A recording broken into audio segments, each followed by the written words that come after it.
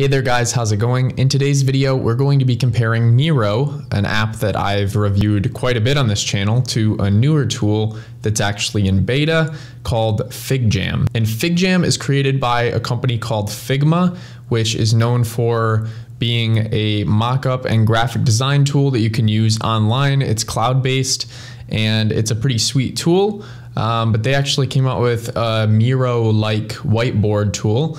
And I'm just going to be comparing the two today, and I think that you guys are going to be surprised with what FigJam has to offer. Yes, there may be some downsides switching off of Miro and heading over to FigJam, but FigJam also has some pretty cool features. So with that said, let me give you guys the comparison. We're going to rate each of these on a number of factors, and then at the end of this, you can make a decision of which app you want to go with. All right, so hopping right in, I'm just going to compare the two of these on a number of factors. We're going to be rating them on a scale of 5, 4, 3, 2, and 1. And then at the end, I'll total up the scores, and whatever it comes down to, we'll say that's the winner, okay? So FigJam and Miro. We're gonna first look at using the pen. So what is the pen/marker tool like? So in Miro, if you wanna select the pen, you can just click over here, or you can click P on your keyboard and that will change to the pen tool. And that's going to allow you to just click and hold and then drag wherever you wanna go. And you can write things or you can draw little doodles. And they give you 3 presets where you can change the thickness and you can change the color. So that's pretty neat. And then you can also switch over to the highlighter tool. You can add some highlights over anything that you want. If you want to, you can also add those presets for the highlighter. So you can change the color of the preset, the thickness. So it's pretty flexible. And then you can also switch to Smart Draw. And Smart Draw has 3 presets as well. So if I actually draw a circle, that's going to correct it. It didn't do it that time, but it did that time. So as you can see, I can draw like rough shapes. Let's try a triangle. And it will adjust it to be perfect shapes. Let's try a diamond. Okay, that's not exactly what I was going for. Maybe a heart. Anyways, it's still a pretty cool feature. You can also use the eraser tool, and the eraser tool won't erase these shapes, except for my hearts and this bad circle, because these are now actually classified as shapes and they can be dragged around and whatnot, and you can actually change the shape even after I've drawn it on. But the way that the eraser tool works is you can just drag it over any of the past movements that you made and it will erase them based on when you picked up off of the clicker. So like this, for instance, would get erased, then that would, then that would. Since I did these in one motion, those would completely be gone. And I kind of like the way that the eraser tool works. There's also the lasso tool, and you can sort of grab things with this that you want to select. And it's nice for getting into tight spaces. And then once they're selected, you can change the size of them if you want to. All right, now let's look at FigJam. So the pen tool in FigJam is called Marker, and you can hit M to pull up the marker, or you can click it here. And similar to Miro, it has the marker, and it does have a highlighter too that I'll show you in a minute. But if you click on the marker, you'll notice that you only have these colors to choose from. So in Miro, you can choose any color you want. But in FigJam, you are limited to these colors and you don't get presets. And they have 2 thicknesses. So they have thin and thick. So for thin, this is what you get. And for thick, that's what it looks like. But as you can see, as I'm like writing, it kind of corrects my bumpy handwriting and smooths it out a little bit. So it looks a little bit nicer. Let me see if it does the shape finder. I don't think it does. So it doesn't have that shape finder or that smart draw like Miro does. And then the highlighter is the same as the marker. You have 2 options here, and then these are your color options for the highlighter. But I actually like how the highlighter looks a bit better on FigJam. I don't know, I think that it looks a little bit more like a highlighter. All right, let's try the eraser. So the eraser works the same. It's going to just erase the motion that you made.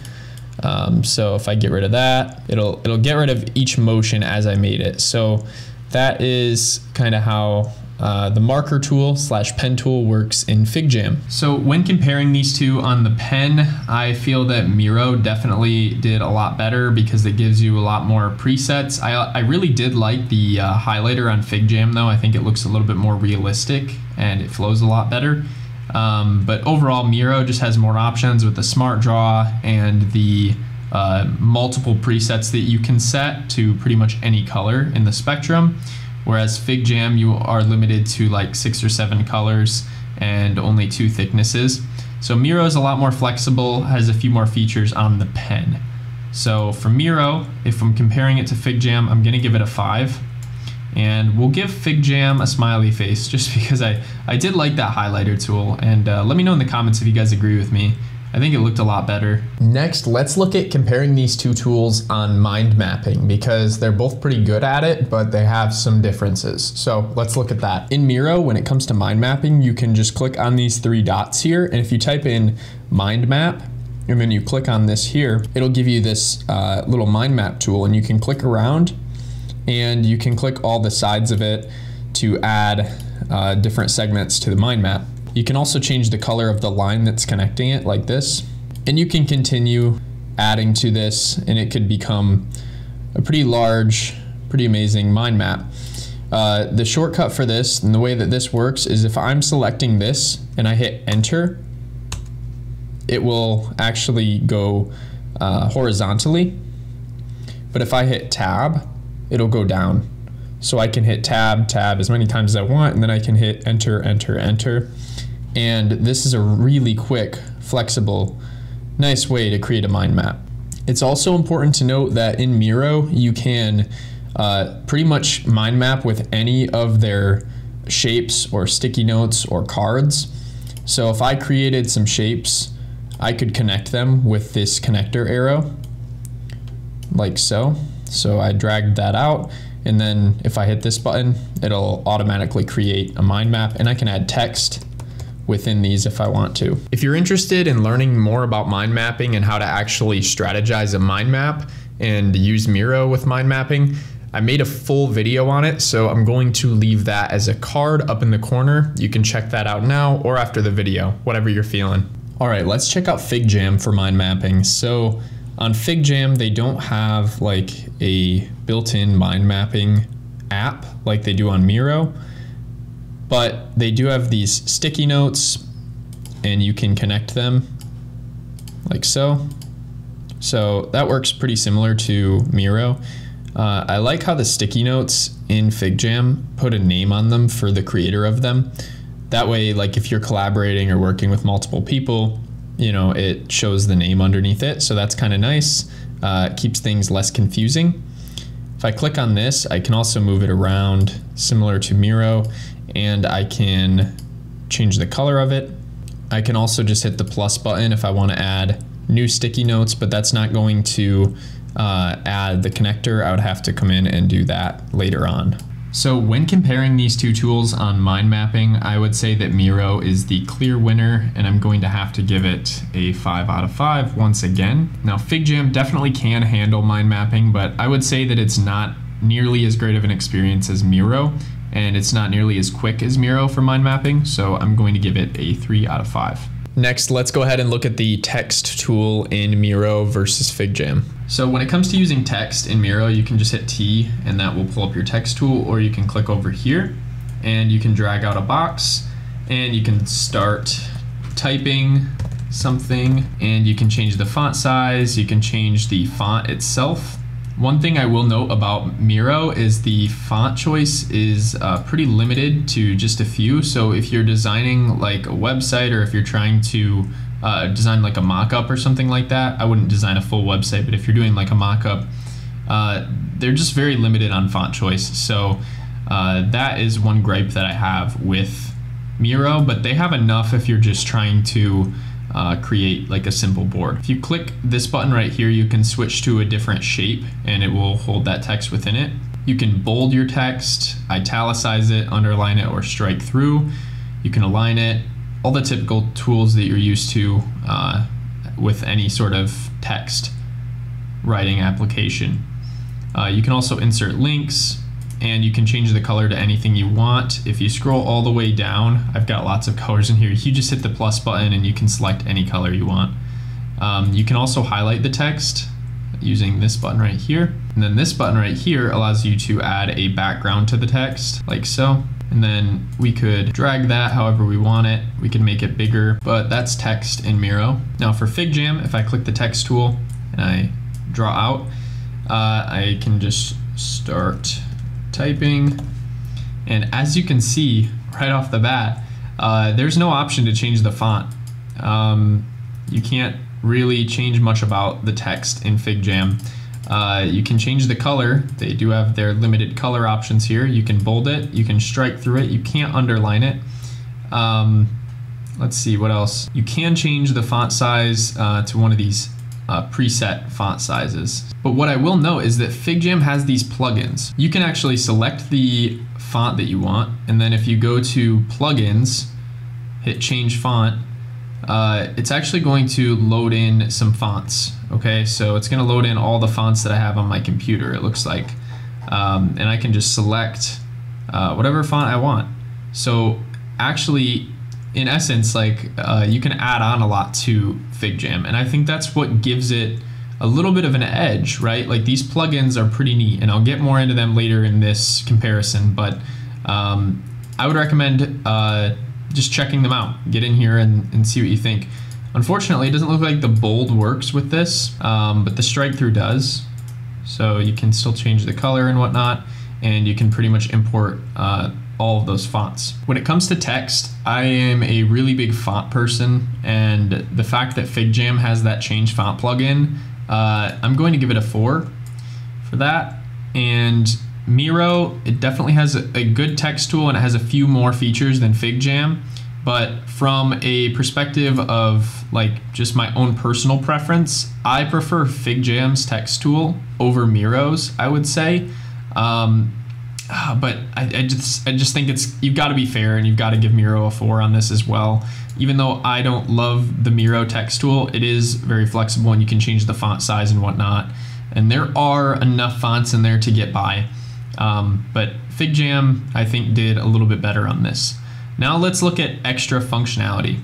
So for extra functionality, Miro actually comes with some more options. If you click on these 3 dots right here, and it's the Miro apps. So if I hit get more apps, you'll notice that these are kind of like the plugins in FigJam, but I'll talk more about why I think FigJam's plugins are a bit better after this. But yeah, these different companies basically integrate with Miro, and you can like upload Google Drive documents into here, for instance, or you can play the dice on your Miro board. Like, let's try that. Okay, so let's select these and hit dice. Okay, that's interesting, kind of cool. But yeah, you can do different things like that. There's just different apps that do different things. But let's go over to FigJam. Now in FigJam, I've found that these plugins, which are similar to the apps, are a little bit more robust, if you will. So if I go to something like calc, right, and I hit run calc, enter what you want to calculate. Let's just say 2 + 2, it'll give you 4, boom, very nice. Let's also try timer. I think they've got a timer. Let's run that. And it will actually like pull up this embedded sort of like timer window. And I can start a timer over here. You can create different preset timers. If you're collaborating in here, that can be nice to have multiple timers if need be. Figsplosion. Let's try this. Can I explode this here? I honestly don't know what this does. I think that the plugins aren't as limited, whereas in Miro, they want you to stick with their ecosystem and only develop things that interact with their current setup, whereas you can kind of add new windows with FigJam. See, like they have spell check, they had that change font plugin that I showed you guys earlier. So I think that if they continue with this, they're going to have tons of plugins in here, and I think that they're community powered, so people are constantly going to be uploading into this ecosystem. So that's exciting. As you can see, last updated, last month, yesterday. So they are on top of this and they're constantly adding new plugins, it looks like. All right, so for extra functionality, I'm going to give FigJam a smiley face just because I think it's still early, but I think they've got tons of potential. Miro is also really good, but I think that they're a little bit limited. I'll give them a smiley face as well. Maybe I should give maybe I should give FigJam a 5 on this, just because I do think that it's a bit better than Miro's plugins or apps, if you will.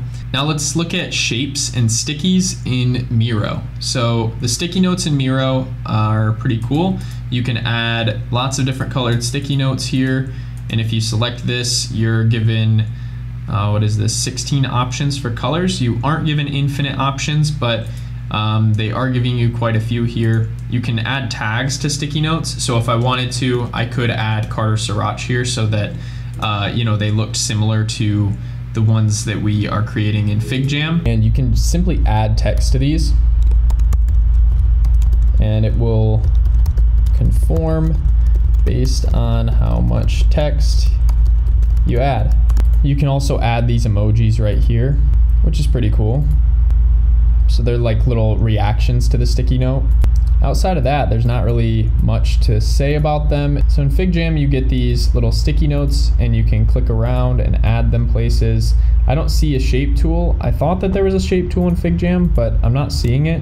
So let me know in the comments if I'm missing something, guys, but I'm not seeing that right now. So you can't really change the size of these sticky notes. You can, however, change the size of the text within them. So if I wanted to do a headline and then hit enter, let's see if I can go into normal. So that is kind of nice that they have hierarchical text. As far as colors go, you get 8 as opposed to Miro where you get 16. And you can actually turn this signature on and off with this button right here. If you click the plus button, it will create sticky notes next to it or underneath it. Let's see what happens if I click between it.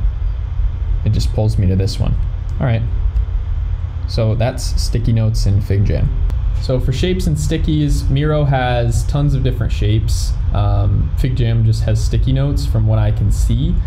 I thought that they used to have shapes, but I guess not. Let me know in the comments if I'm missing something, but I didn't see the shapes in FigJam this time around. So I'm actually going to give FigJam a 2 on stickies and shapes, and Miro is going to get a 4. I think that they could improve on these. They could add more to it.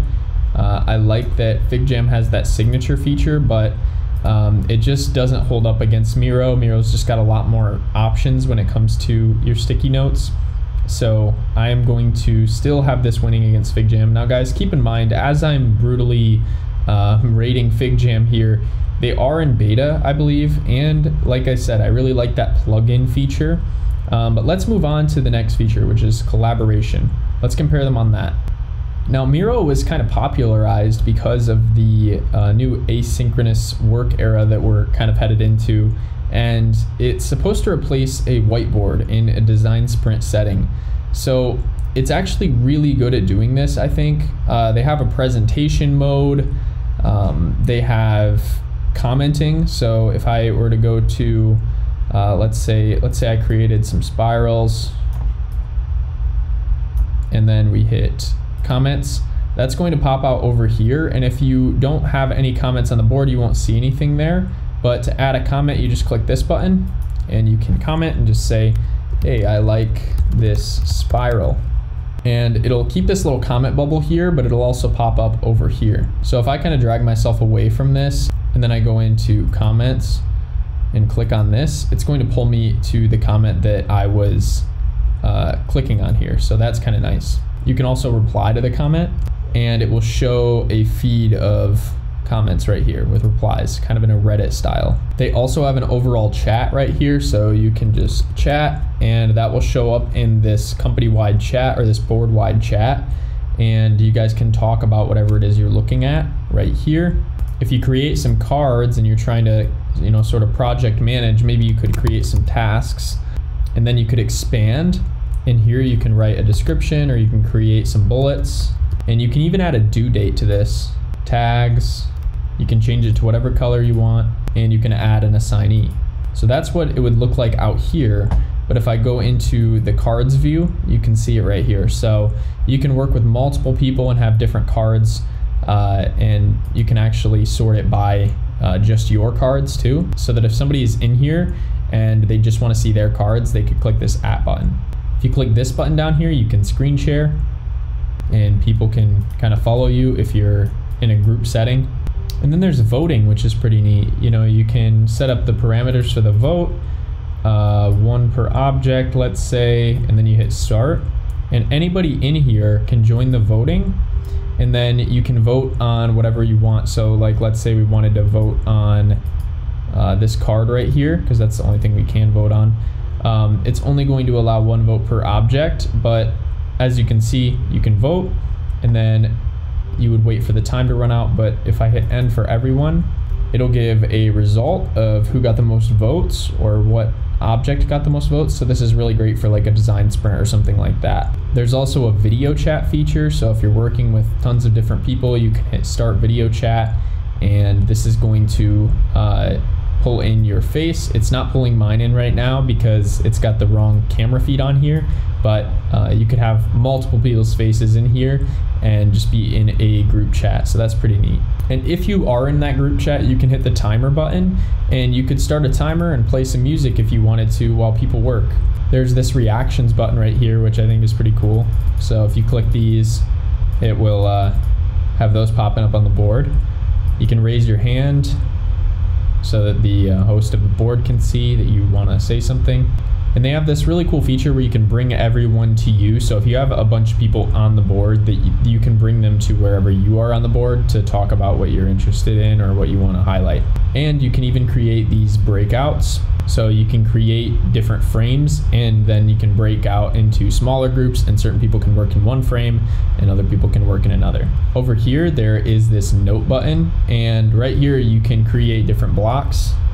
So you can create headers, checklists, bullet lists, number lists. So this is nice if you are trying to just take some brief notes or maybe write some tasks down. And they even have some templates here. So if I click to-do list, as you can see, and the reason I like this is because you don't have to leave the comfort of Miro into another app. You can have a task list, like a basic to-do list right here. Now back into FigJam, you can share your board. People can collaborate similar to Miro. You can click this button right here to add a comment, and it will create a list similar to Miro once again. And if I click on this collaborate button, you can leave an emote wherever you want. You could leave a stamp if you wanted to.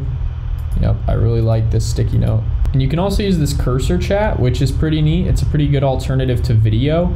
I think what you can do is just kind of like annotate things as you're going through something. So you could say, check out this sticky note, and it'll show up on anybody else's screen who's looking at your board. So not quite as good as video chat, but it is a nice feature. And I would have liked to have something like that in like Google Docs back when I was, you know, working on projects in school.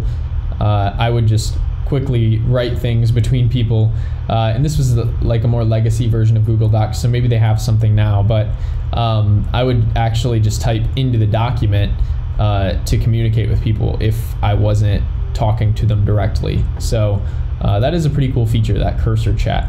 And then they have this high five right here. Cute little interactive things that you can do, and they also have a timer. I don't know if they have music though, like Miro did. All right, so on collaboration, Miro is the clear winner. That's gonna get a 5 out of 5. Miro is definitely looking like it's still the king of virtual whiteboarding apps, but FigJam, I would say, is hanging in there, and we'll get into future outlook in a minute. Collaboration on FigJam was kind of depressing after going from Miro to FigJam. They did have a few cool features, but I'm feeling like this might be a 2. All right, now let's look at the template library. So if I want to look for templates in Miro, I can just click this button, or when you create a new frame, it will pop up this window either way. And they have different use cases, and that's kind of how they categorize these templates. So these are pretty neat, and they even have a community templates section where people can upload their community templates. And if you hit explore more templates, this is going to be essentially a database of all of the templates that have been uploaded and shared just by people that are using Miro. So let me just hit use this template, try out the system mapping toolkit. Okay, this is taking a while. I have a feeling that this is going to be a large board. Oh wow, yes. Okay, this is very robust. So this is a pretty cool template actually. Context and problem statement, research question, system mapping goals. Then we go on to exploring the system, mapping the system, reflecting on your map, finding leverage, and it gives you all of these instructions. It's like a little work guide, and they even give you, you know, some systems thinking information. So positive polarity, negative polarity. They talk about feedback loops, balancing loop. There's really a lot going into this. It's kind of confusing to look at, but this looks like something that I would definitely create when I'm just like in a creative mode. All right, I'm loving this, but let's get over to FigJam and see what they have to offer. So FigJam has a templates button too. I'm gonna click on that. And as you can see here, it's set up pretty similar to Miro.